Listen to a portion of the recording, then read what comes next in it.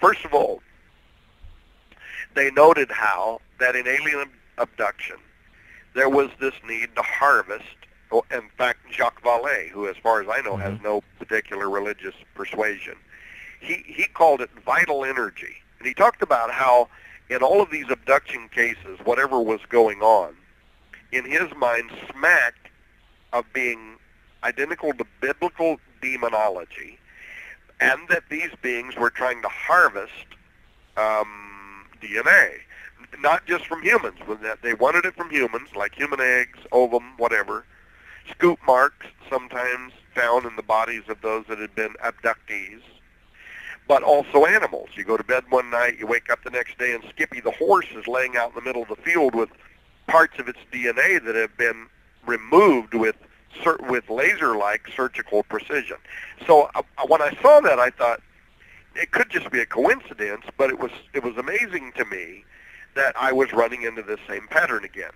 The collecting of human DNA, what Vallée called vital energy, matter associated with humans, and also the collection of animal DNA for the purposes of what? Well, the interesting thing is, even the secular researchers say it appears for the purposes of creating a body into which they could extend themselves.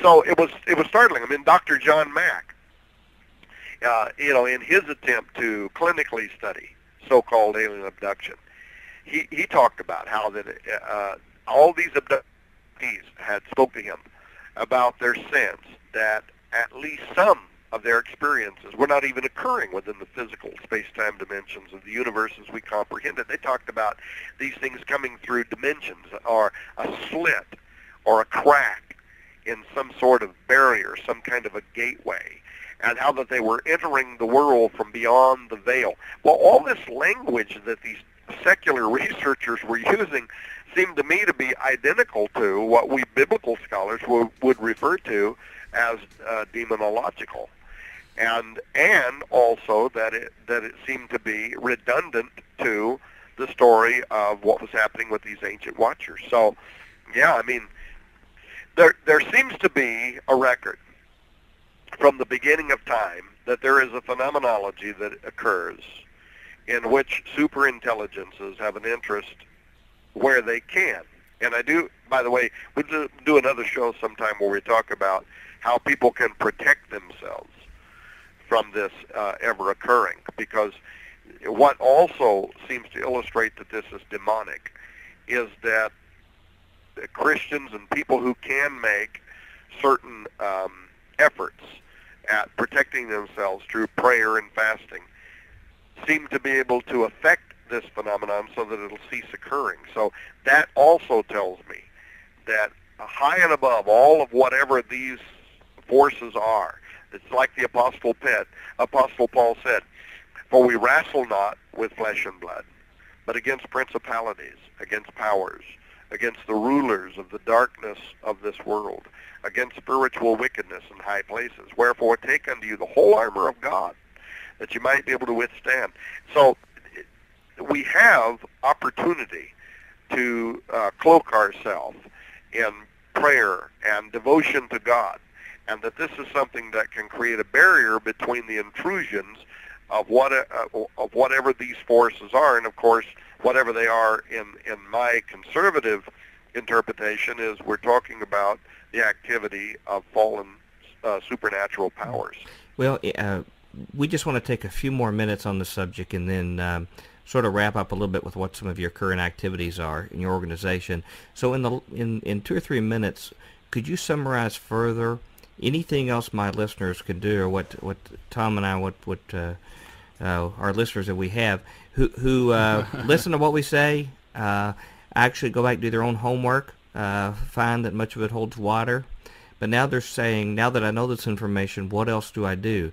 You mentioned spiritual protections for the family. Anything else that they should do as Christian brothers and sisters in the Lord to address this, even from a political issue, what's going on, or just for their families or within their church body or elsewhere? Well, look, there are 3 sources of spiritual power on earth that can influence individuals. Number one is divine influence. This is the power that proceeds from God. Secondly, satanic influence, which comes from the sphere of Satan. And then third, there's human influence. And when you mention politics, this third influence is something that has the power to influence people for good or evil as they submit themselves to either divine or satanic control. And there have been times in history when whole countries submitted to God's influence. And this had the ripple effect of cleansing their legislative halls or social policies of wrong, putting us back on track, in other words. And that would spoil the strategies of evil and make possible the healing of the nation. If my people, which are called by my name, will humble themselves and pray and seek my face and turn from their evil ways, then will I hear from heaven, and I will forgive their sins, and I will heal their land. Now, conversely, there have been historic times when nations have turned their back on doing the right thing. And when they have, they've opened the door for what Psalm 78 referred to as evil angels to invade that society. And those were times when Satan's presence began to dominate the mindset of the majority, and systems of government and philosophy began to become influenced by destructive spirits, by the angel of the world in the whirlwind. We'll talk about that sometime. Now, you're not talking about dominionism, though, right? Because I know you're clearly against that. I'm actually saying exactly the opposite of dominionism. Yeah. Right. Okay. Well, I just want to make sure that's clear to people. Absolutely the opposite of dominionism. I'm like the champion of clobbering dominionism. But my point being that if the church does what it is commissioned to do, and if they want to know what it's commissioned to do, look at the life of Christ and look at the New Testament church in the book of Acts. They didn't involve themselves in politics. They were preachers of the gospel. And this was the power that turned the world upside down. If you want to change a country, you change people in their heart. The preaching of the gospel is the dunamane, the dynamite, the power. For I am not ashamed of the gospel of Christ, for it is the power, dunamane, the power of God. And also, if any man preach any other gospel to you than that you have received of us, let him be anathema, maranatha. Let him be cursed at the coming of Christ. It's high time now for the church to return to the preaching of the gospel. If we want to affect our country or any other country that might be listening to this message, become preachers of the gospel, look at what Jesus did. When they tried to involve him in politics, he wasn't interested. He wouldn't buy into it at all. He invested himself and his disciples. And the Bible, in fact, says that every time they did try to come to him to make him a king, he would move through the crowd. Why? Because he knew what was in the hearts of men. He was not at all interested in becoming somebody's political pawn. Then you look at the New Testament example that we find in the book of Acts. Paul, Peter, John, all of them became preachers of the gospel. They weren't interested whatsoever in marrying themselves to some political effort. And yet, through preaching the gospel, they changed the hearts of people, continents wide. The scripture says they became known as the people who turned the world upside down. So if we want to change our culture today, it's not going to happen through marrying ourselves to a political effort. And as a matter of fact, joining ourselves to politics it paves the way for the coming of the Antichrist. If you look in the books of Daniel, if you also look at the book of Revelation, I'm talking really fast because I know we're out of time, you'll see the model there for the coming of Antichrist, and it is a political figure in the Antichrist and a religious figure in the false prophet. And this is a joining of church and state. This is a joining of the church and the political process.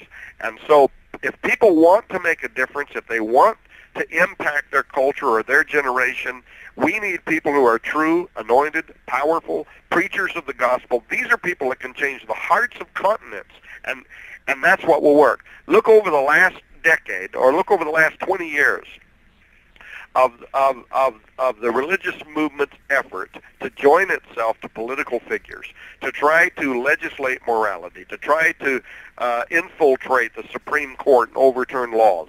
I don't care. I mean, I'm not opposed to people who want to try to do that as much as I say to them, look at what it has resulted in. You haven't overturned any laws you were working to overturn. The church is dying. Even Barna, who is a friend of the church, has recorded over the last 10 years the declining numbers in the church. And the church has gotten a reputation as being oppressors rather than liberators because of oppressors rather than liberators.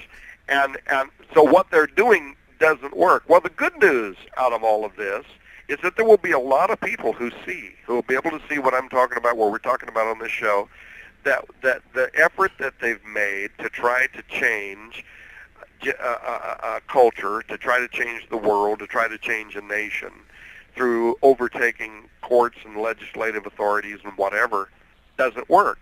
And the good news about that will be that then they'll turn their eyes back to what Jesus taught and what the disciples taught and the model of the church as it was illustrated in the book of Acts and in the epistles, and they'll be able to say that they'll be able to see that the way they triumphed was a couple of very simple things.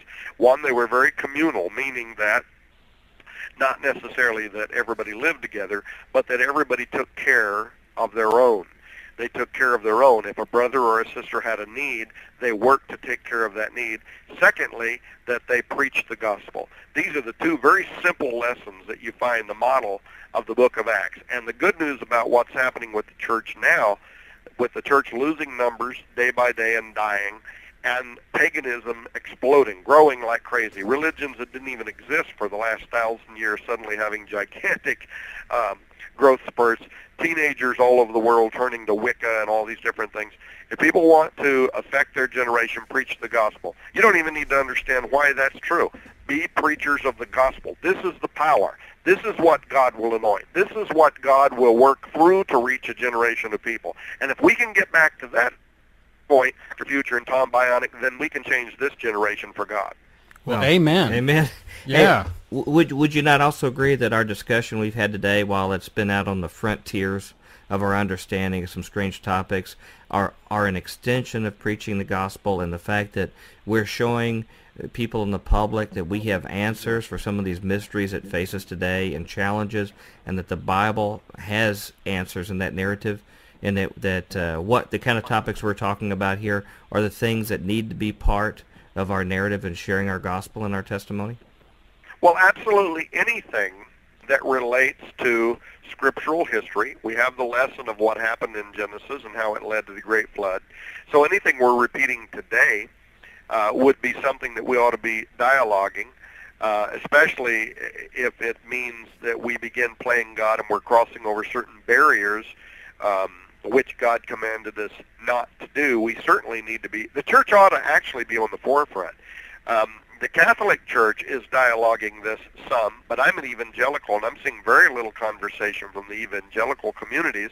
But I think part of that might be not because they're not willing to discuss it as much as it's a very quickly moving, emerging field of science, and they're just not really, they don't really understand yet what is occurring, why it's biblical, why it could be even prophetic.